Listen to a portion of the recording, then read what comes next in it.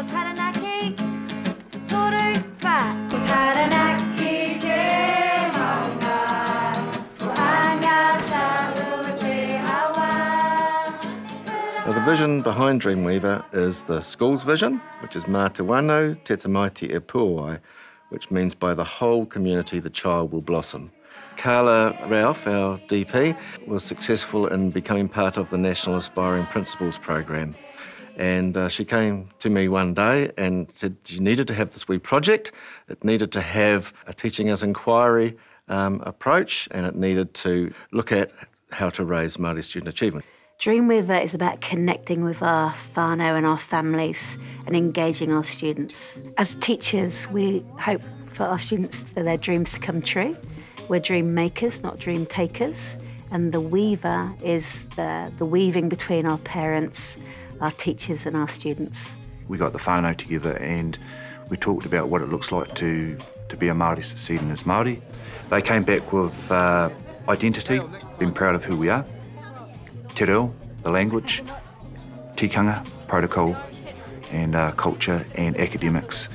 We were able to come up with some goals. Those were, we wanted our staff to have high expectations of their teaching, and we wanted our parents to have high expectations of their students and support and guide them as well.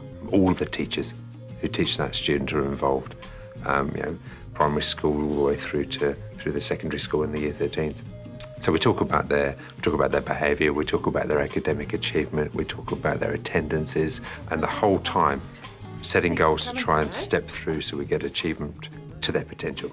The maths is pretty good, eh? We could organise that program too, perhaps for if you've got an iPad or a computer at home. Yep. Yes.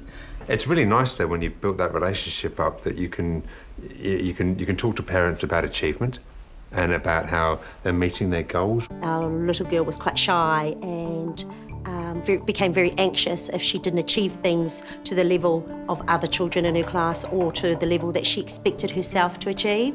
And because of that, she having a mentor to come along and say, it's okay and these are other strategies you can use, has been really great for her confidence. We could talk openly and freely as we felt and ask whatever we wanted to ask, really. Staff are meeting with parents at 5, 6 o'clock at night. They're meeting in the community, they're meeting in the home, or they're meeting in places that are comfortable for parents and whānau to meet with them. Why don't I text you his commitments and homework and the deadlines, and then you'll be aware and be able to help Kale or make sure that he meets these deadlines? Does that work for you? Yes. One of my families to start with was quite hesitant when I first spoke to them, but now when she sees me, the parents now approaching me and saying, hey, how's my child doing? We start with karakia, we end with karakia at school. We have waiata that the staff they know about 5 waiata, I think, 5 or 6 waiata. We have little sayings and that we can praise our children with, those basic things which help the child just in terms of that identity thing, just feeling comfortable in who they are and not leaving their Māoriness at the gate.